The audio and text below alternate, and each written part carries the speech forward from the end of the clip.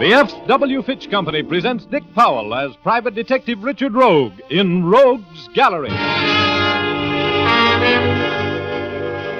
Oh, I'd like to get my hands on that cup that got me through the shoulder last night. Too bad it was through the shoulder, Mr. Crane. It should have been through your heart. You know, I like you. I like my women with a lot of spirit. I may just take you with me when I make my break from here. You'll have to kill me first. Oh, company. Come in and keep your hands right on that tray. I'd hate to have to shoot a beautiful girl like you. I brought up some coffee. That's thoughtful of you. Keep your hands in the air and stay away from me. Don't take any chances, Sandra. The Swede would rather shoot you than not.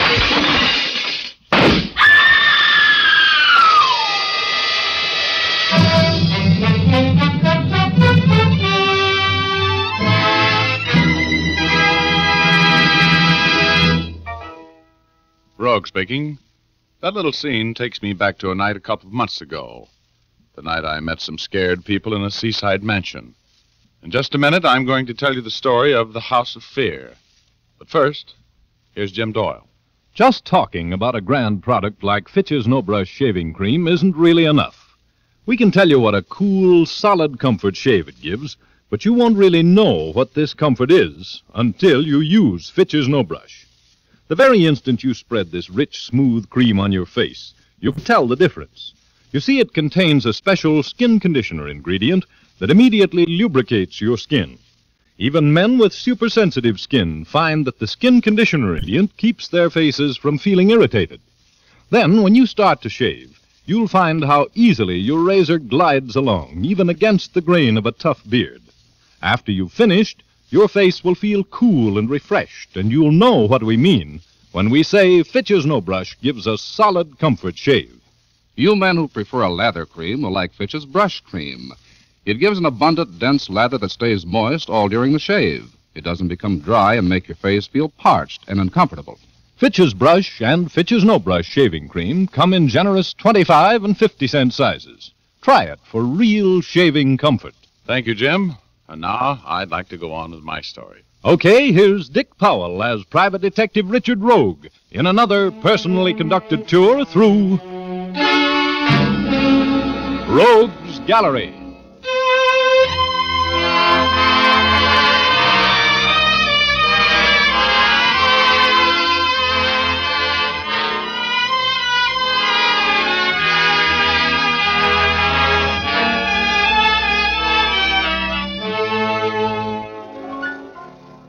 Remember that scene you just heard? Well, one day a couple of months ago, I was in my office playing a bit of gin rummy with Herb Heide, the bookie from the cigar store in the lobby, when Mr. J. McDonald called from the Great Western Insurance Company. I knew what he wanted. I'd read the morning papers. I hated to leave the game because I was winning for some reason known only to Herb Heide, who plays cards with all the warm human abandon of an adding machine. But I have learned to love a cash case like a bookie loves a losing horse, and Great Western Insurance is a good client. So I picked up my $2.35 winnings and made tracks for the plush offices of Mr. J. McDonald. Sit down, Mr. Rogue. I have a case I want to discuss with you. Well, thank you. What's on the fire, Mr. McDonald? I suppose you read of the theft of the Somaliland diamond from the home of James E. Lee? Oh, sure. Last night during a party given by his granddaughter, Sandra Lee. That much I know. Great Western had that diamond covered, Mr. Rogue. It was insured for $50,000. $50,000. No kidding. Well, that's a lot of money. Must have been some diamond. We're offering $5,000 reward for the recovery of the stone. It's one of the largest in existence. Well, bring me up to date a little, will you? It was a slip crane job, wasn't it? The papers used his name. That's right. 3 members of the family identified him from Rogue's Gallery pictures. There's no doubt that he was the man. He had an accomplice, but we have no line on him at all. And all you want me to do is pinch Crane and get the Somaliland diamond back, right? Yes. Crane left the Lee mansion in a yellow convertible sedan, which the police found wrecked between the Lee estate and Los Angeles. There was blood on the seat, and it's thought that either Crane or his accomplice was wounded. They're believed to be here in the Los Angeles area. Huh? They haven't made any attempt to run the police blockade. Okay, Mr. MacDonald, if he's here in this town, I'll have him. And that's all the information I have for you, Rogue. I've had our auditor make you out a check for $1,000. Oh? That's your retainer. And, of course, if you do manage to recover the diamond, there will be another $4,000 due you. Thanks. And here are your credentials, identifying you as our investigator. And now, Mr. Rogue... Remember, I'm not promising anything. Oh, yes, there is one more thing. The Lee family has been extremely uncooperative today. Extremely so. They practically refuse to talk with either the newspapers or the police. Well, how do you figure that? I mean, what do you suppose is their angle? That is what we are paying you to discover, Mr. Rogue.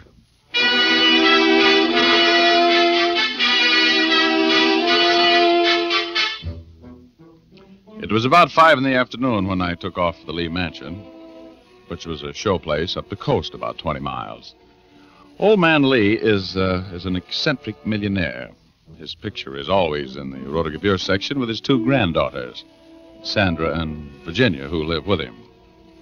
A heavy fog billowed in about 10 minutes before I reached the Lee house, and I drove the rest of the way by ear.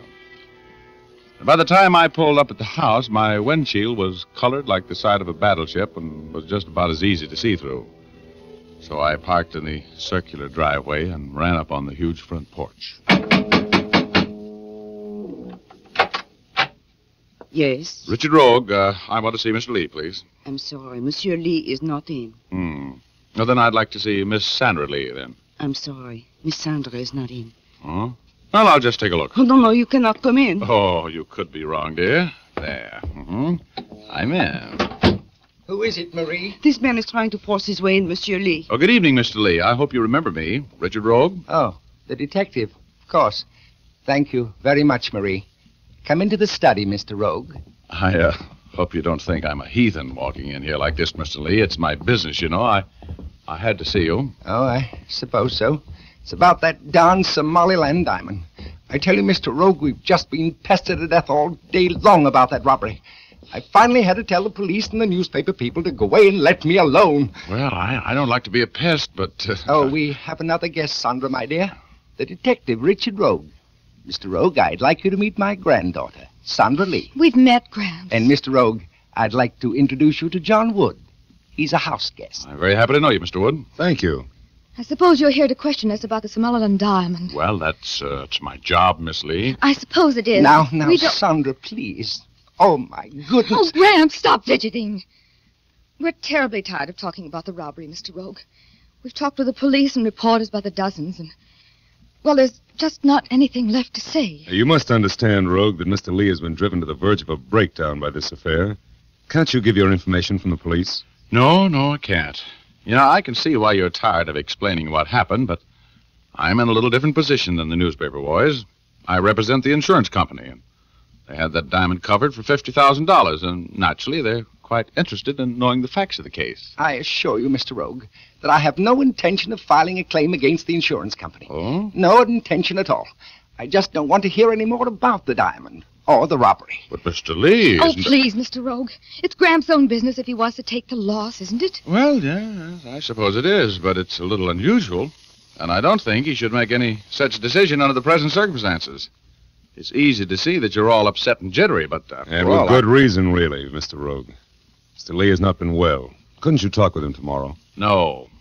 I'm sure you won't mind, Mr. Lee, if I have a chair here in front of the fireplace. No. It's a terrible night out. Had a tough drive the last few miles. Fog is awful. Yes, I have noticed that the fog is in a little heavier than usual tonight. It's depressing, isn't it? Fog on top of everything else. Oh, Mr. Rogue, I'm so upset. Maybe you'd better start back to town, Mr. Rogue. It'll be slow going in this fog. What's the matter with you, Miss Lee? You're not the hysterical type. Will you please leave, Mr. Rogue? No. I'm an investigator, and I've got a job to do. I'd be a lousy investigator if I didn't try to get to the bottom of this situation. Who are you protecting? What are you afraid of? Are you accusing us of complicity in the disappearance of that diamond? I don't even know you, Mr. Wood. I'm talking to the Lees. I'm not accusing them of anything. Look, Mr. Lee, crime is my business. I know how to deal with crime and criminals. Why don't you tell me what's on your mind, Mr. Lee? I'm sorry, Mr. Rogue.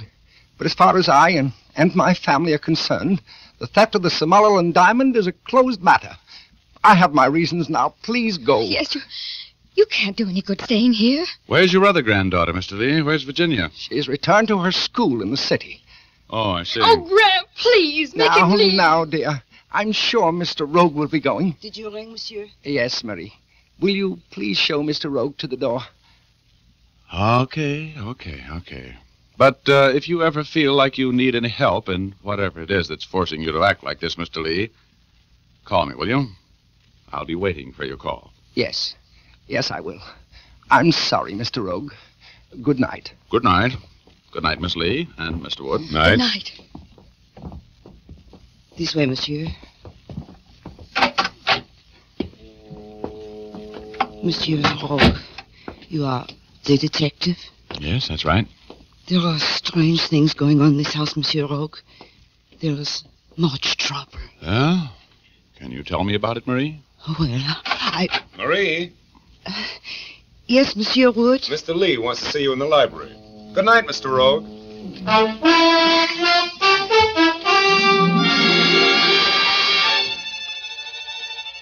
As I got in my car and sneaked down the hill through the fog, I told myself I was wasting my time. That I was looking for a man named Slip Crane, the jewel thief, and that I had no business getting mixed up in the family affairs of the Lees. There was a filling station and general store at the spot where the highway joined the private road that led up to the Lee estate. Sam's filling station for you and your car. I stopped in there for a sandwich and a cup of coffee. Great night to be driving around, mister. Yeah, it is. Hey, give me a slice of that pumpkin pie, will you? Why, sure. Here you are. Just came down the hill from the Lee house, didn't you? Yeah, that's right. Well, sir, there was plenty of excitement around here last night. Yep, cops all over the place. Newspaper men. Best business I've done in years. The whole district is still full of cops. They've thrown up a roadblock in every direction. Hey, you a policeman? After a fashion. You working on the case? Yeah. That must have been some diamond. You know, those Lees are nice people. The old man's a little fidgety, but the rest of them are swell people. Well, he's all right, too. Yes, sir, nice guy. You know them? Know him?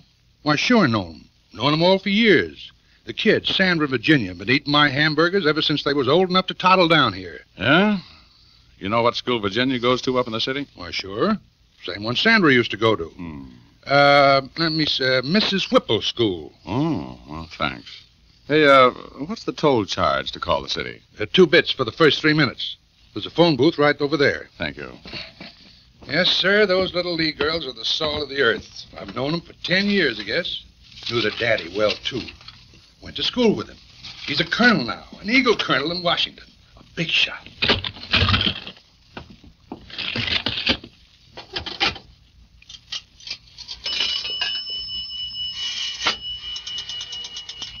Hello, operator. Please get me Briargate 63645 in the city.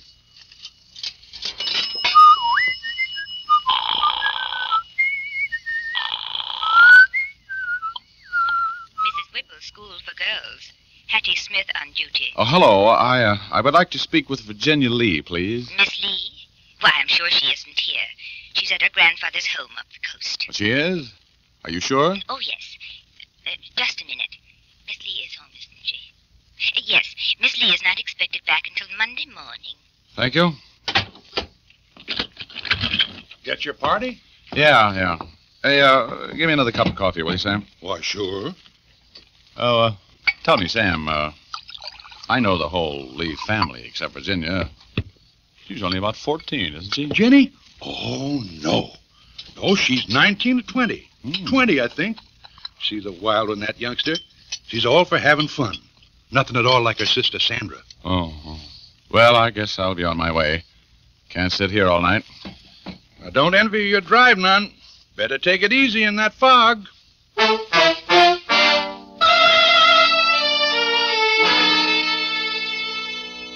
It was all as plain as a nose on an anteater's face now.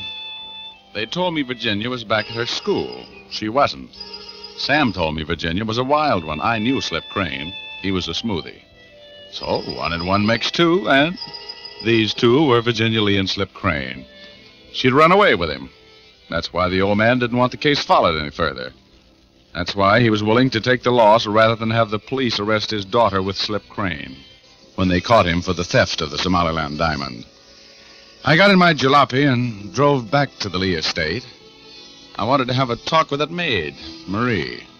I parked at the turn in the driveway and walked through the fog toward the servant's cottage at the rear of the main house.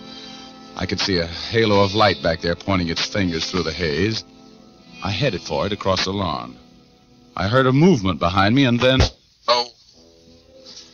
Oh, I caught my dream train for Cloud 8. And who was waiting for me there was my alter enemy, Ugor. In trouble again, eh, Rogie? What happened, midget? You got hit on the head. As usual. No, who hit me? I didn't see them. It's a wonder you've lived so long, Rogie. Dumb as you are. Wait a minute. It was a Dane that hit me, wasn't it? Was it? I remember the perfume. I remember getting a sniff of it just as you let me have it. That's you, Chief. Sniffing when you should have been ducking. Oh, my head. Oh, you'd think I'd get used to this, but I don't, do I? You know, Rogie, you haven't time to talk with me tonight. Get back downstairs. Oh, just let me rest a while, will you? Oh, can't. Over the side with you. Please, don't push me, please. I'm tired. Over you go. Come on. You got some trouble to straighten up down there. Over you go. Over the side. Look out. Look out. Oh, here I go again.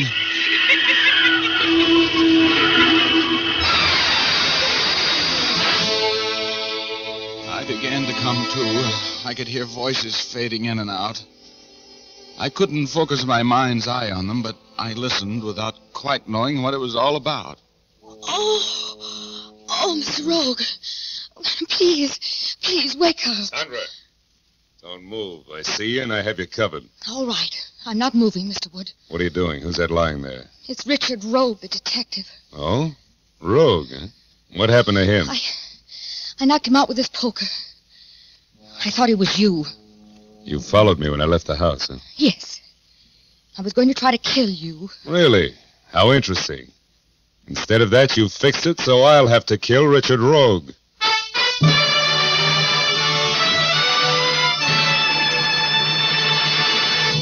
We'll return to our story in just a moment. But first, I'd like to tell you that one of Hollywood's foremost hairstylists remarked recently that most women do not shampoo their hair often enough. She pointed out that movie stars' hair is frequently shampooed every day because they know that beautiful hair must be kept sparkling clean at all times. Now, you're probably thinking, isn't it hard on hair to wash it so often? Doesn't it become dry and difficult to manage? The answer is no. Not if you use Fitch's saponified coconut oil shampoo. Thousands of women in the United States and Canada have found they can wash their hair as often as they like with this shampoo, and their hair is always soft, lustrous, and easy to set.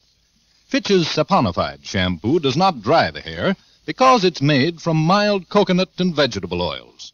These pure natural oils are kind to your hair. It makes swirls of rich, fragrant lather that rinses out completely, for Fitch's saponified shampoo contains its own patented rinsing agent.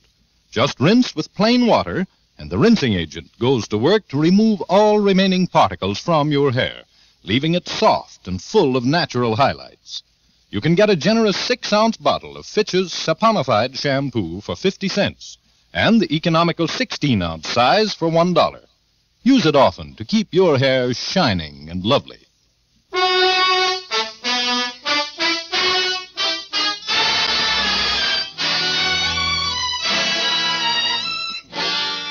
Now back to Rogue's Gallery. Richard Rogue is telling our story. I was telling you about the time the Somaliland diamond was stolen from the home of wealthy old gem collector James E. Lee. The insurance company put me on the case, and I went out to Lee's secluded country mansion, but got no place. He wouldn't even talk to me about the robbery. I left, picked up a few more clues, and returned. I was walking across the lawn in a pea-soup fog when I was knocked unconscious by Sandra Lee, the old man's granddaughter. And when I returned to consciousness, I played possum and listened to the conversation between Sandra and John Wood, a mysterious house guest of the Lees. So you followed me when I left the house, huh? Yes. I was going to try to kill you. Instead of that, you fixed it so I have to kill Rogue. Do you think that would be smart? He doesn't know anything. No? Come on, help me carry him into the house.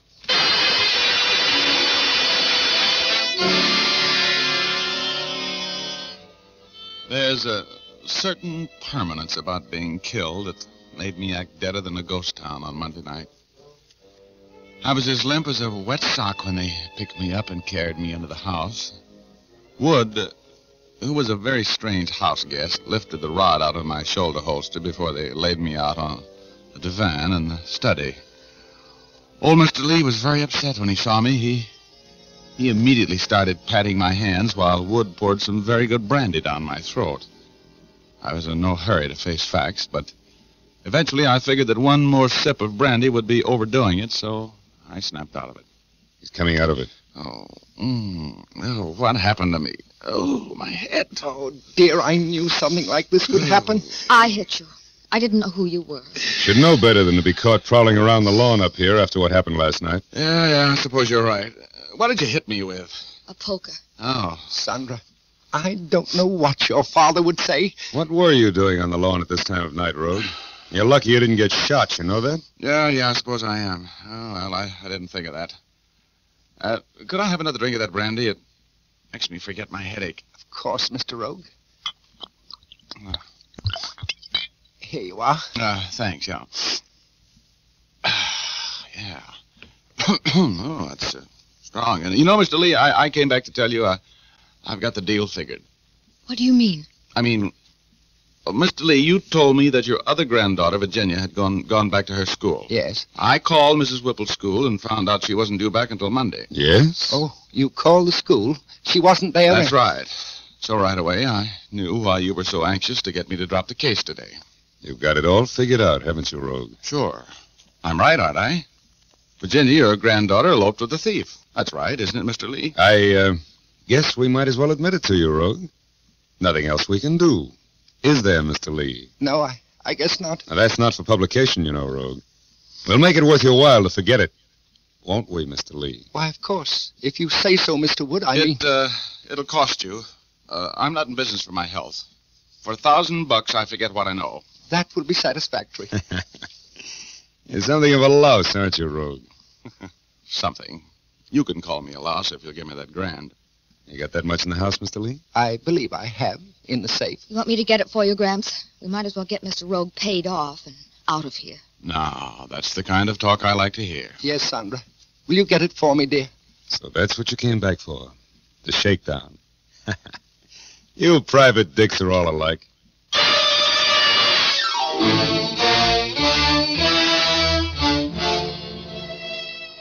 For the first time since I'd been carried into the house, Wood was loosening up.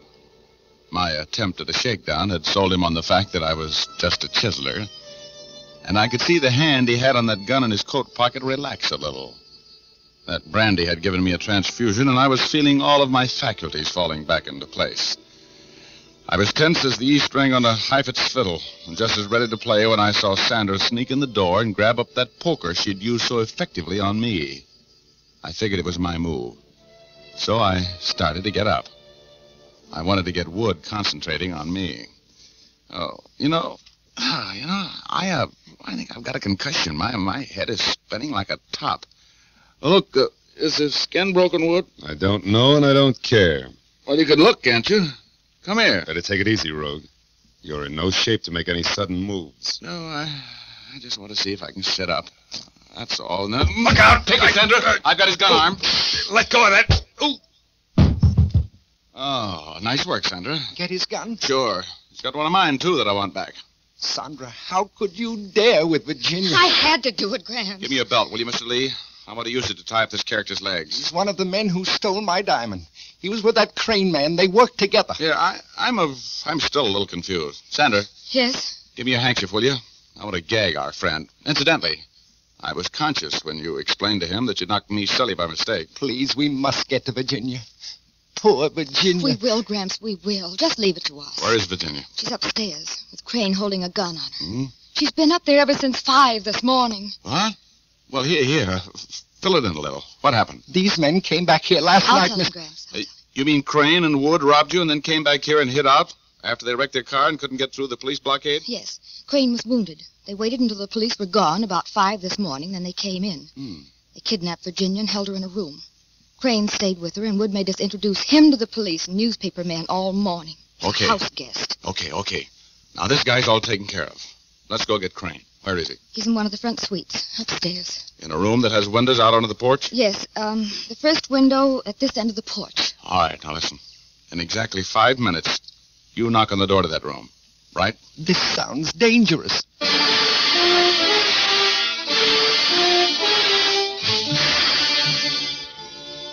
I shinnied up the pillar at the far end of the porch, looked my rod over to see that it was in good working order, and then I inched over to the window of the room where Crane was holding Virginia.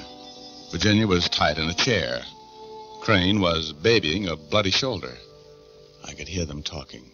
Oh, I'd like to get my hands on that cop that got me in the shoulder last night. Too bad it was through the shoulder, Mr. Crane. It should have been through your heart. You know, I like you. I like my women with a lot of spirit. I may just take you with me when I make my break from here. You'll have to kill me first. Company. Come in and keep your hands right on that tray. I'd hate to have to shoot a beautiful girl like you. I brought up some coffee. That's thoughtful of you. Keep your hands in the air and stay away from me. Don't take any chances, Sandra. This fiend would rather shoot you than not. Drop that gun, Crane. My next shot goes right through your back collar button.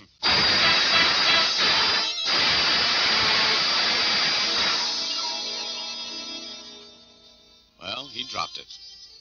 And that's about the end of the story, except that I took the Somaliland diamond from him and won the $5,000 reward, which I spent on Sandra Lee during the next few months. I thought some of asking her to marry me. And believe me, I think she was all in the mood to give me the nod. No, really. But I thought better of it and stayed single, making me one of those select eligible young men who has never made the same mistake once. You know what I mean?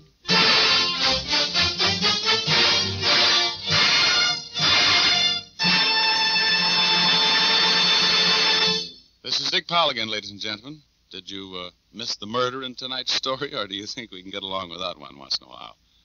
Ray Buffum wrote tonight's yarn. Leith Stevens composed and conducted the music, and Dee Engelbach produced and directed. But don't forget to tune in again next Thursday night. We're going to present an exact story about a horse, a jockey, and a murder. We call it Last Race. So make a date with us, will you?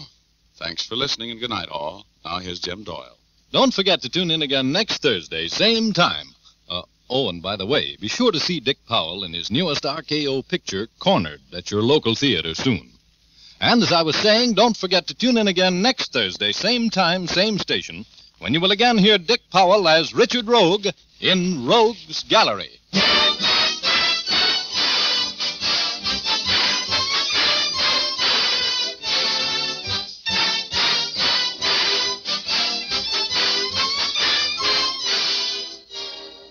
Remember, if dandruff is your problem, ask for Fitch's Dandruff Remover Shampoo. Removes dandruff the first time it is used.